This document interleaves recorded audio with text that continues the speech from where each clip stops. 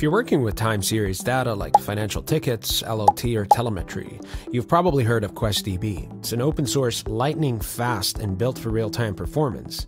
But is it the right fit for your stack in 2025? Let's find out. Now, QuestDB is a high-performance time series database written in Java and C++. It's optimized for handling millions of rows per second with SQL-style queries and support for Postgres wire protocol, meaning it plays nicely with existing tools, and since it's column-oriented, it's tuned for speed when filtering or aggregating large data sets. It's especially strong in use cases where your write speed and real-time analytics matter to you. Think trading platforms, monitoring systems, or sensor data from thousands of devices.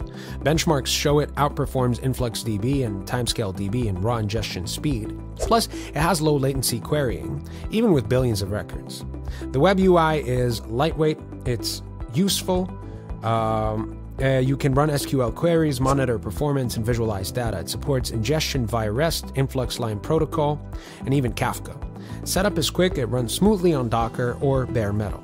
On GitHub and developer forums, QuestDB gets praise for its speed, clean architecture, and minimal resource usage. Some users do mention limited advanced analytics compared to TimescaleDB, but for pure ingestion and querying speed, it's one of the fastest out there.